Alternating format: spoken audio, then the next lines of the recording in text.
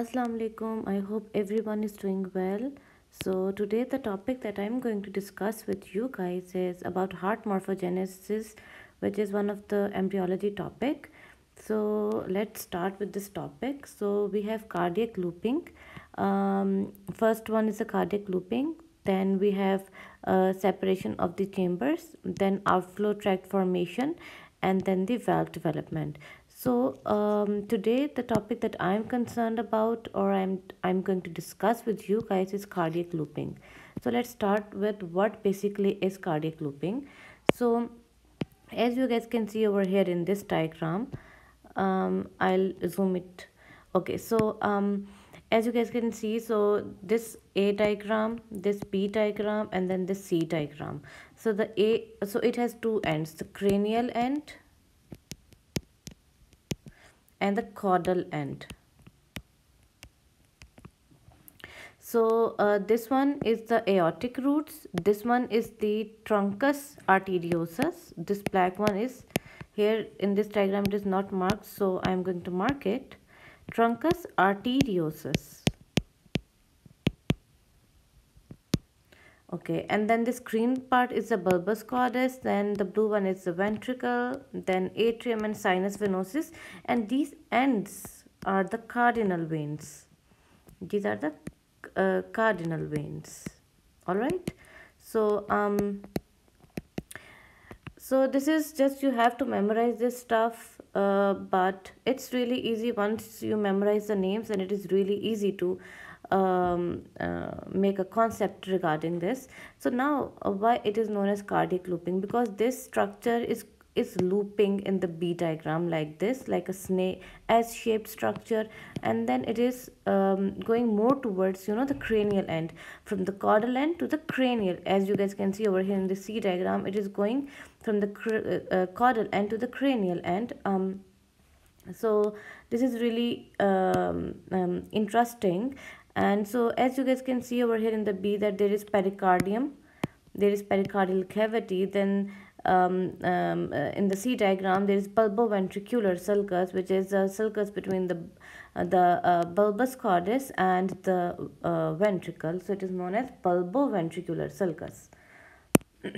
So now all of these structures that I have just mentioned are going to form some adult heart structures. So which structures is going to be formed with which embryological structures? So let's discuss those structures now. So as you guys can see over here, I have shown some diagrams.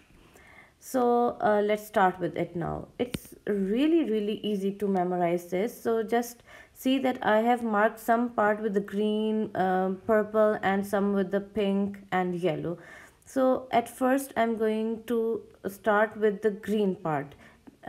Because you guys can see that there is primitive atrium, there is primitive pulmonary vein, and right horn of sinus venosus, as I've already shown you in the diagram. So the primitive atrium is here in this diagram, is this one. This is the atrium part. Okay, this one is the atrium part. So the primitive atrium is going to form the trabeculated. The primitive word, this whenever there is a word with the atrium or ventricle and the word is a primitive, which means it is going to be just, just to memorize it, that it is going to be trabeculated. But in case of pulmonary vein, as it is always, when there is double P, this P and this P, the fifth point, the primitive pulmonary vein is going to form the smooth part of left atrium, because one structure has to form the smooth part and some structures has to form the trabeculated part. So the primitive pulmonary vein is going to form the smooth part of left atrium, the left one, and the right horn of the sinus venosus is going to form the smooth part of right atrium, which is also known as sinus venerum. So see, the left atrium, the right atrium, the smooth part has been formed.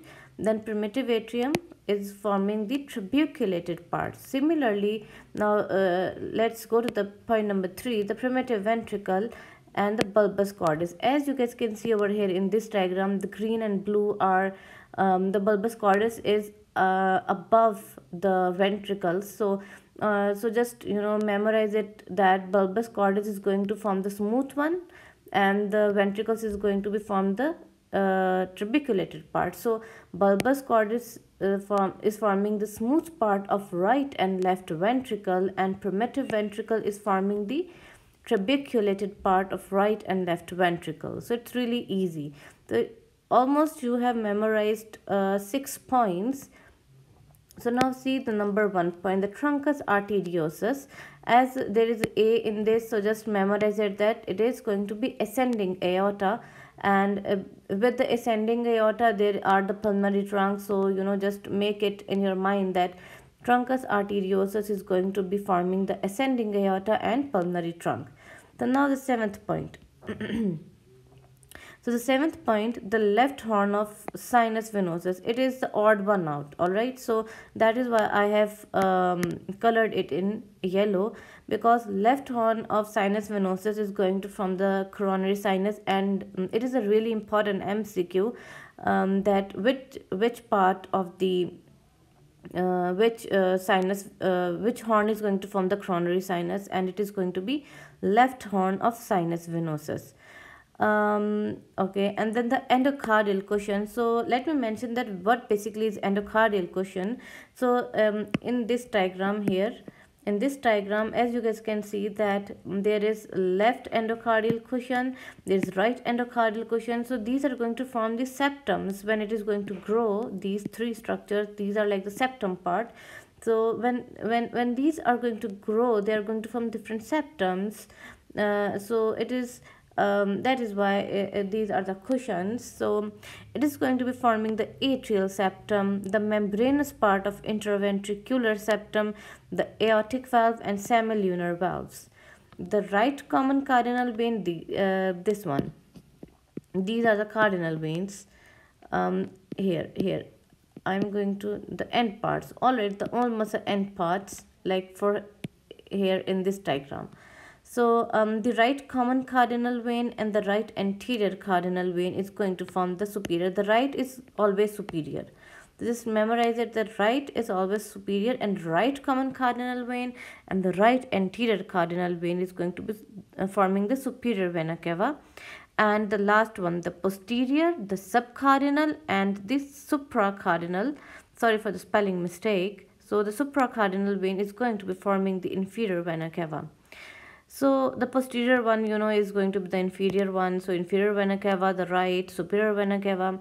So it's really easy to memorize it if you just make some concepts, so, or mnemonics. So yes, it is going to be easy for you guys. So okay, so I hope you guys understand this topic. So if you guys really did, I would really appreciate that if you could subscribe my channel. So thank you very much, and Jazakallah khair. Allah Hafiz.